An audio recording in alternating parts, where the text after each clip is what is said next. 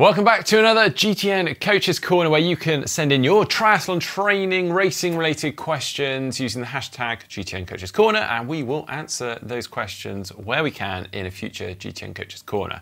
Now this week we've got some great questions in, one around stitch and how to prevent it during a race, whether you can adapt a training plan to fit around your everyday life and working life, why your heart rate might be lower or at the end of a training block, and whether you should use carbs if you're predominantly just working in zone 2, and why your heart rate might differ on the bike versus when swimming.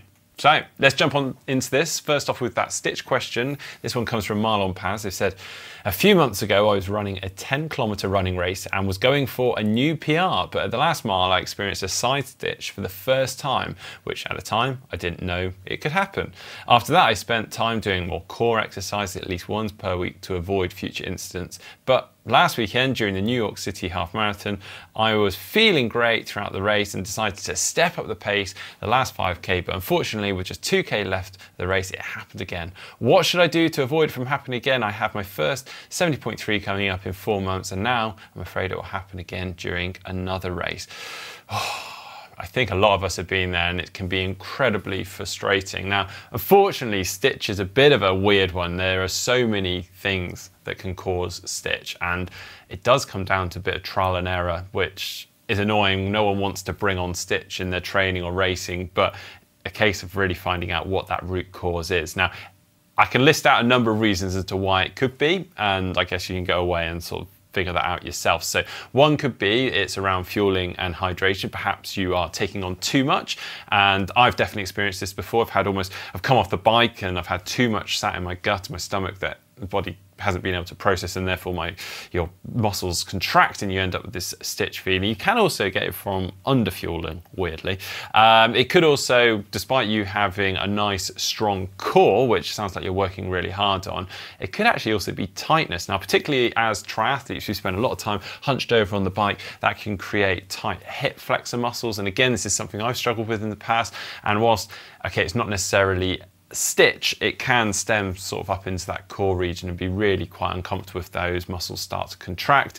And yeah, it could also be other tightness elsewhere. Perhaps you start to tense up in the latter stages of running your upper body. Again, this can restrict things, make it very uncomfortable, cause an onset of stitch, or as a result, it can affect your breathing, which again, if you're not breathing out enough versus breathing in, then that can also bring on stitch. So there's a number of things. The breathing one often is a thing that I focus on when I do get stitch. I really focus on exhaling, getting rid of that CO2, and then taking a nice breath in. But yeah, sometimes as we start to pick up the pace, our breathing can go a bit out of whack, and that can be the cause. So yeah, do let us know how you get on, if you find the solution, or if anyone else has any other suggestions, please do leave them in the comment section down below, because as I say, a lot of us have experienced stitch and it can be incredibly annoying, and it is no reflection, obviously, of our current fitness or ability. The next question comes in from Matt Wolf. He says, love the GTN content. I'm actually a GCN convert. Woohoo! Quick question. I'm following an Ironman 70.3 training plan that has approximately 150 individual workouts and 20 recovery days structured over an 18-week period, with some days requiring 2 workouts. Unfortunately, I'm unable to complete 2 workouts in a day due to family and work obligations. So I've taken these 150 workouts and 20 recovery days and spread them out over a 25-week period so that I can complete all the workouts without needing to double up on any day. Will I experience less fitness gains if I spread the workouts out in this manner, or will completing all the workouts over a longer period of time allow my body to absorb the training stress due to greater recovery between workouts? This is a very good question, and I do appreciate that probably a lot of people are in a similar situation, and I do appreciate there's lots of training plans out there that are readily available, and yeah, you're trying to adapt them to fit with your life.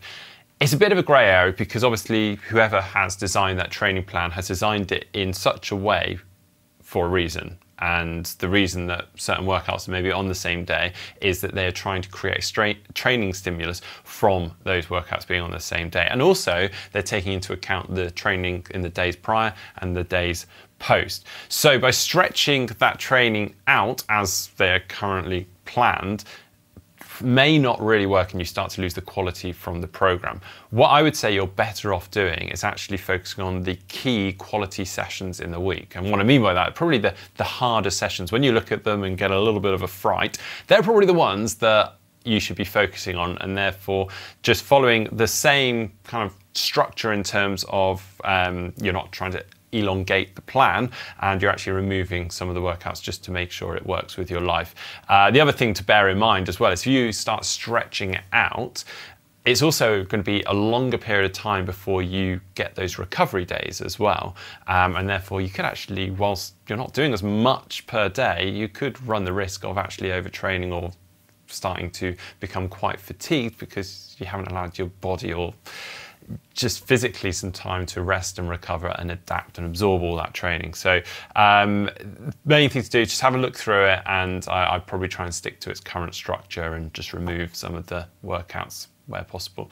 Very hard to say without looking at the program, obviously, and talking to you personally about your life. Right, next one from Tom Sorrell. I often notice that my heart rate may be 5 to 10 beats per minute lower during easy runs after a big training block. Can this be a sign of fatigue? I often find this hard to interpret, as sometimes heart rate can be higher under fatigue. Well, first off, great you're aware of this and you're tracking your heart rate.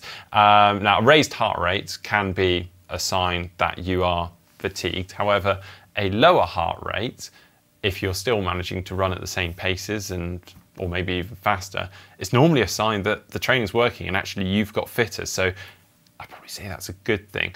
What I would be aware of is if you are starting workouts and you just cannot get going and that heart rate really just does not want to climb, maybe you can kind of get going eventually, but if initially it's just super hard to get going, that is a big red flag. That's a warning sign you're probably overtrained, fatigued. But it sounds like in your case, you've just got fitter, which is great. Right, next one from Alex Smith. Semi-related question for you. Planning to do my first Ironman entirely in zone 2, so I don't DNF. Should I be fueling with carbs like many recommend, something like 75 grams of carbs per hour? Or, as I'll be in zone 2, the burning zone, fat burning zone, is this excessive? I don't want to bonk, nor do I want GI distress from shoving down gels my body doesn't need.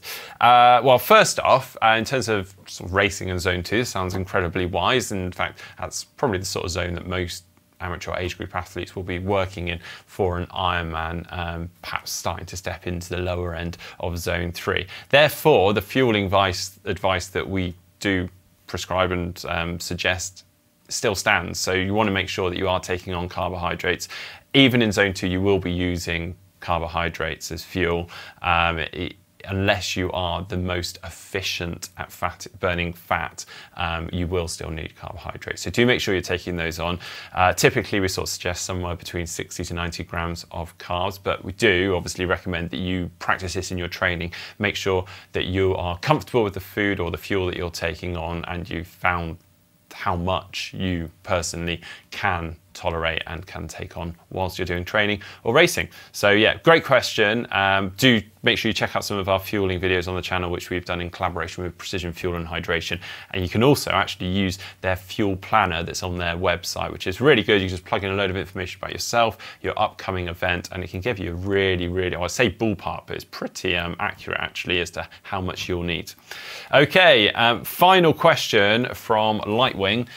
I come from a swimming background and have always been able to push my heart rate very high in the pool, recording 220 BPM at age 18. I'm now a 30-year-old triathlete and can still push my heart rate pretty high when swimming or running, up to around 190 to 195 beats per minute, if doing some hard intervals. However, on the bike, I struggle to get out of zone 2, which Garmin says is 115 to 158 BPM for me. Even if I do an FTP test or race on Zwift, I'm in zone 2 the majority of the time, even though I'm completely gassed at the end. The obvious answer is cadence, but that seems pretty normal. I normally ride at around 80 to 85 RPM when soft pedaling and go to 90 to 100 RPM when I go hard. So why does a hard bike session feel so tough even though my heart rate is staying in zone 2? I feel like I'm not living up to my potential on the bike, as theoretically I should be able to push more watts if I could get my heart rate up to 180 to 190 like I can in swimming and running. Interesting question. I guess let's strip this right back. You do have different zones for swimming, cycling, and running in terms of your heart rate. Okay. Now, when you are cycling versus swimming, you are using less muscles. So when we're swimming, we're pretty much, it's a full body workout. And as a result, it is quite easy to get the heart rate really high. Similarly for running, because we are supporting our weight, there's the impact with that.